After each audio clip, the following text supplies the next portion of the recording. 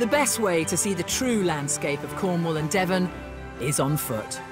Britain is a walker's paradise, and these two counties are packed with beautiful walks. Just another epic cove in Cornwall.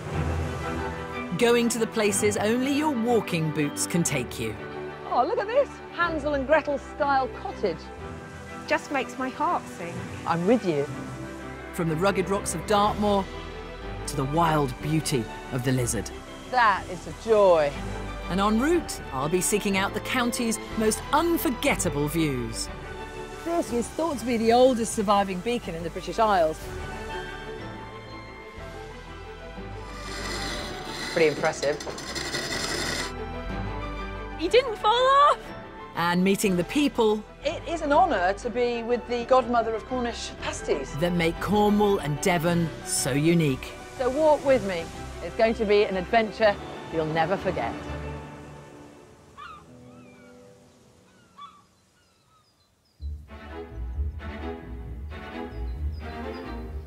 On my Cornwall and Devon adventure this week, I'm exploring Devon's most famous waterway, the marvellously named River Dart. Britain has over 90 estuaries, and I love a good river walk.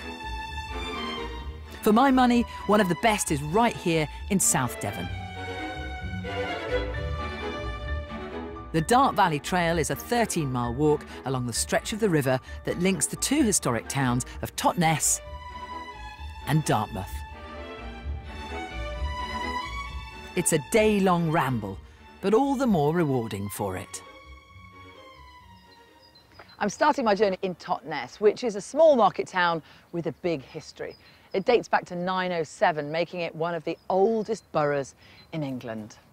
Here I stand and here I rest, and this good old town should be called Totnes. Them's are the words of Brutus. The legend goes that Brutus the Trojan christened the town after landing on Britain's shores. It was the River Dart that brought him here. The river made Totnes a wealthy town, and as you follow the walk up the high street, you can see its rich heritage. Today, Totnes is less famed for its history and more as a somewhat alternative and fiercely independent town. Ah, now conker shoes are a big part of the Totnes story. Been going since the 70s, handmade, leather. Very cute little ones in there. These bespoke boots are built to last. Much loved for their bright colours by students and pop stars alike. It's a family affair run by Father Simon and daughter Katie. And it reminds me a bit of my mum's fashion business when I was growing up. Hello, hello. Hi, Simon. Hello, you must be Katie. Hello. Hi, guys. It is so lovely to be in here. And the Singer sewing machine and the smell of leather. This is my childhood.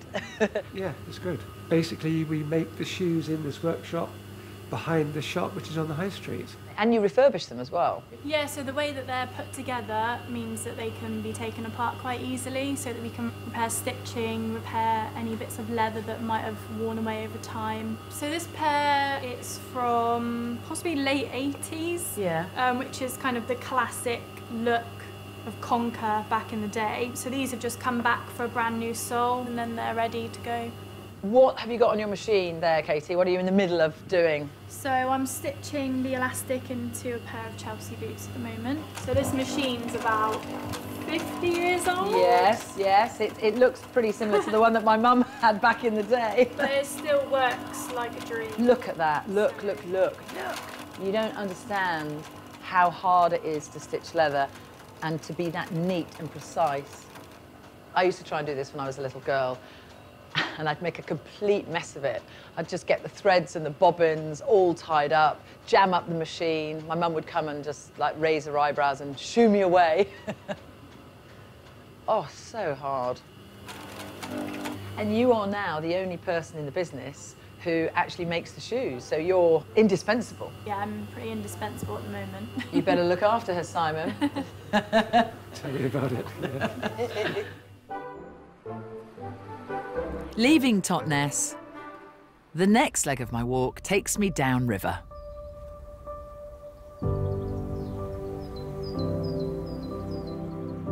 heading south through the boatyards and out into the Dart Valley Trail towards the Sharpham Estate. Britain has over 4,500 miles of rivers and canals. A very impressive walk. And this walk is testament to how our rivers are the lifeblood of the countryside. You can clearly make out Totnes where I started. And actually from there to here, it's about 3 miles. Even though it doesn't look it, you've got to follow the wonderful curves of the river. So you're proper walking by now, chaps. I'm walking through the Sharpham Estate. 550 acres of rolling countryside owned and managed by the Sharpham Trust, a charity concerned with the arts, conservation and rural regeneration. Their latest project, the Wild for People scheme, is letting nature reclaim more than 100 acres of this landscape. And that's why this bit here is particularly bushy. And you can see all this foliage. You can come and stay here for a wild retreat. I like the sound of that.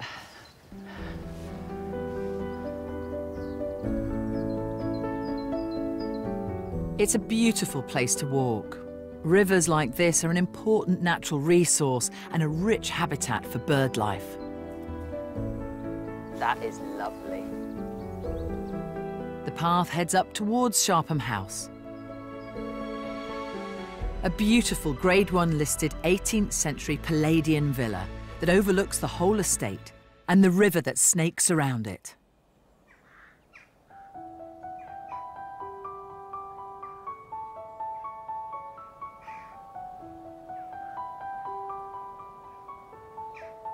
Julian, hello. Hello. Julian is the director of the Trust. I've just been walking through your very lovely rewilding spot. Ah, yes, beautiful. You're getting there? We are. Basically, we want to make more space for nature so that wildlife can come back. If you look at the bigger picture, you have to be honest, we're failing. Nature is in decline, it has been for decades. So we're just trying to reverse that, really. And we've only been doing it a few months and we're already seeing a huge change. More insect life, more butterflies, bees, and of course these things all interrelate. People come here and they come on retreats, don't they, for 4 or 5 days? We think by bringing people here, spending time in nature, it's not only good for their mental and physical well-being, but it will also make them care for it and then go away and take action and tell other people. Julian, thank you so much. Pleasure. Thanks for coming. It was great talking to you, and I'm going out there for more wildness and greenness. Good luck. Thank you. The estate is also home to a vineyard that's been at the heart of the British winemaking industry for almost 40 years. So while I'm here, it would be rude not to have a nose, especially today, the most important day of the season. So, first day of harvest, Duncan. I hope I'm snipping in the right place. Duncan Schwab is the head winemaker here, and he's recruited me to help with the harvest. Be careful not to snip your fingers. Yeah, these are very sharp, aren't they? They certainly are. UK wine is a booming business, with around 700 vineyards and 130 wineries producing an average of 5 million bottles of wine every year. So this is our early Pinot Noir. We make it into a red wine. It's got amazing flavour on it. Try one of the grapes. Nice and sweet. Oh, yeah. We can also make this as a sparkling wine. So the diversity of having the Pinot Noir is if it's not quite such a good year as what we've got this year, we can actually sort of ferment it not on the skins and turn it into a sparkling wine. But in the southwest down in Devon, we can actually grow quite a lot of still grape varieties. So we're actually making quite a lot of sort of red wines. I take it that we're sort of almost like the Burgundy of the UK now down in the southwest. So we've got a nice cool climate, but it's sort of, we get a long season. The 14 acres of vines here are planted on fertile floodplains that slope down to the river below. The location of this vineyard is also very important, isn't it? Yeah, I mean, the decision to sort of plant on the south-facing slopes that we have here, so you get the reflected light up off the river onto the vineyards as well, but we've got very red Devon iron-rich soil with incredible nutrients that sort of add to the flavour of our wines that we produce, unlike any other region in the UK, which we're very proud of. Such a lovely process. You don't use machinery, it's always by hand. All done by hand.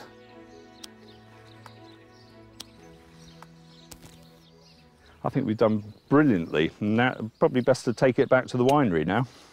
Sounds like a good idea to me. Does that mean I have to taste some wine now? Of course, yeah. It's a shame. I know I've got another 7 miles to cover, but please allow me this brief indulgence. So this is our Pinot Noir, which I've decanted, but it's sort of got a nice sort of fruity characteristic. It's been in French oak barrels, a little bit of maturation in there as well, some really nice colour in there as well, which is lovely. A little bit of tannin in there to sort of give it a little bit of grip in there as well. Oh, bit of grip. I haven't heard that before, but it's definitely gripping. You'll have to come back next year, though, to try the one that you picked. OK, if you insist. Cheers. Cheers, everyone. Good health. I'm back on the Dart Valley Trail, following the River Dart as it heads out to sea. What a magical spot. Destination, Dartmouth.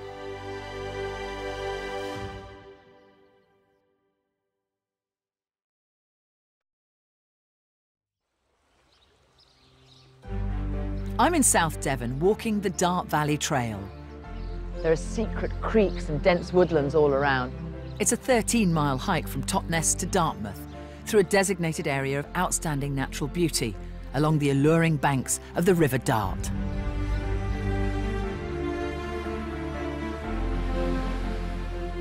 The walk has brought me to Dittisham, a pearl of a Devon village just over halfway. And I'm heading for the quay, because now I need to cross the river. And I've heard there's only one way. I should do it.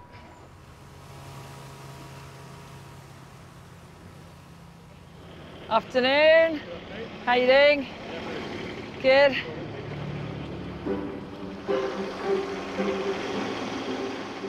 The next leg of my walk is going to take me across the water and up to the Greenway estate.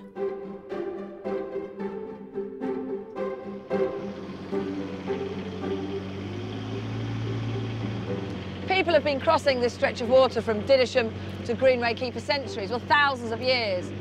Cattle, cars, people. And then back in 1974, that was it, just humans. It's beautiful, isn't it? Thanks, Stuart.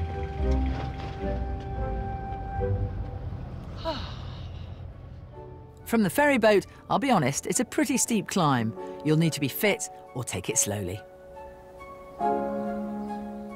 But it's more than worth it. The walk just takes on a whole different atmosphere. As well as 300 acres of woodlands and gardens, there's a Georgian mansion. Oh, look at that! And it used to be the home of a very famous lady. I'll give you some clues. She is the best-selling novelist of all time. She's only been outsold by Shakespeare and the Bible. Her nickname is the Queen of Crime, and she sold 4 billion books. 4 billion books globally. Agatha Christie bought this house, Greenway, in 1938 for £6,000. Greenway had for many years been hidden from the public. Hello. Hello.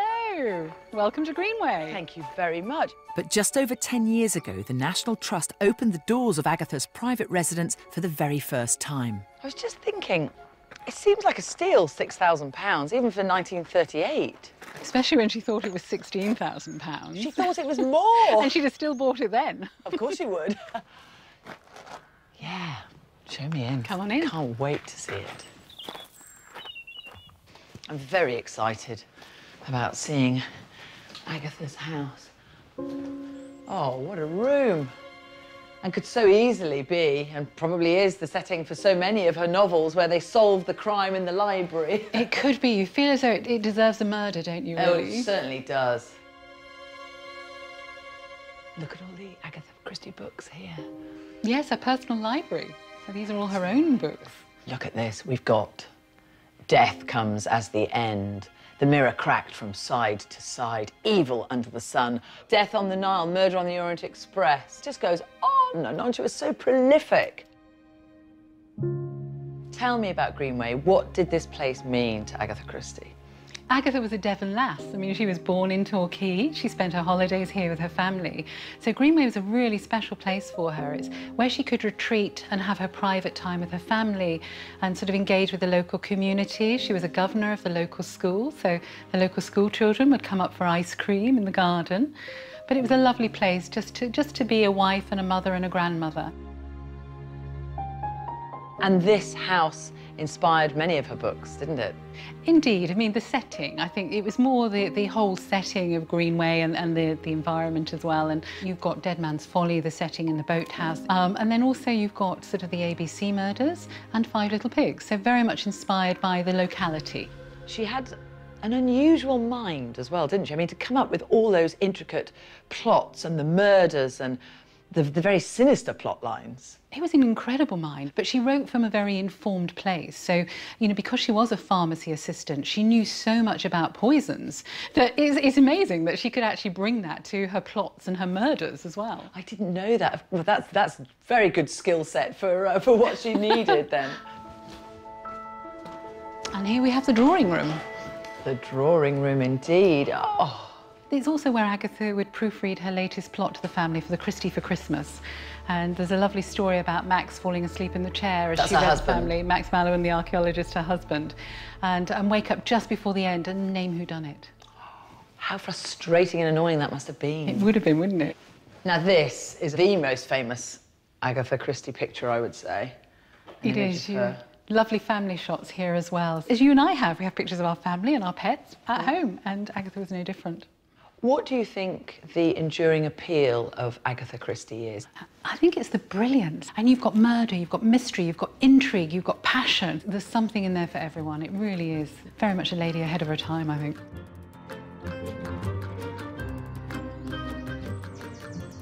I'm leaving the fascinating story of Greenway behind me and getting back on the trail. There's about 3.5 miles to go, I'd say. Getting a little bit out of puff. Walking through the wooded banks of the River Dart. Listen to the leaves rustling in the air. The last leg of my journey takes me to Kingswear, where I'll take a ferry to Dartmouth, my final destination.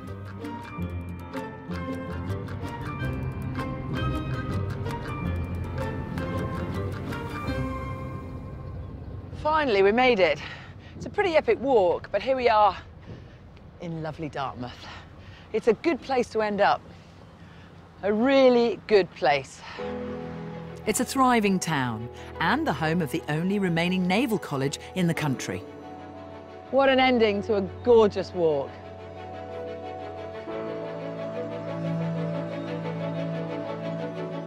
And much like Totnes, Dartmouth became the town that it is today thanks to this river. So relaxing and calming and just therapeutic. Today, the river brings a lot of tourists to Dartmouth, and it was recently voted the second best seaside town in the UK, just behind St Mawes in Cornwall. Mitch Tonks owns and runs 2 award-winning fish restaurants in the town, and he's made Dartmouth his home. What is the magic of Dartmouth? You've got the right word, magic, and I remember coming here as a boy on my first holidays, and I think now of Dartmouth as like an inland island. You know, once you're here, it's a long way out, but when you walk around these streets, there's all these kind of wonderful buildings, little pubs. I remember it being full of lots of independent restaurants and bars, which there still is. It is a pretty unique place, and when you look at all this, I mean, Rivers are the lifeblood of a community, really, aren't they? Well, everything in Dartmouth centres around the river. I mean, our visitors arrive by water. It's a huge attraction for boats. It's an ever-changing landscape here. Everybody that lives here sees the river as a way of life. It's, we're blessed. Do you think it would be fair, Mitch, to call this sort of the epicentre of fish?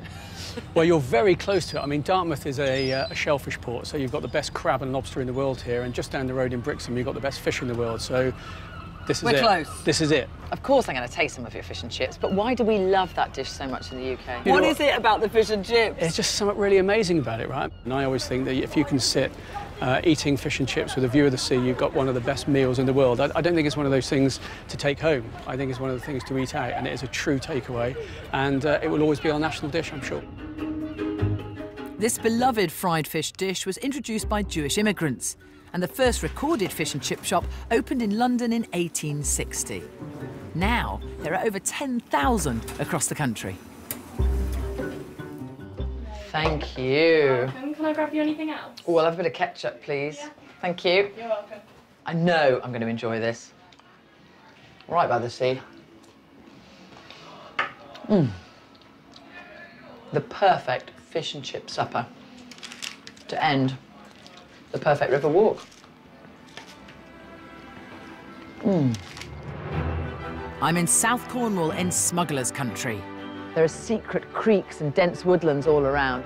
Walking from the quaint village of Helford Oh, look at this little Hansel and Gretel style cottage. to Frenchman's Creek. It's just the joy of looking at trees. Look at that, River Helford. Super confident. Let me have you.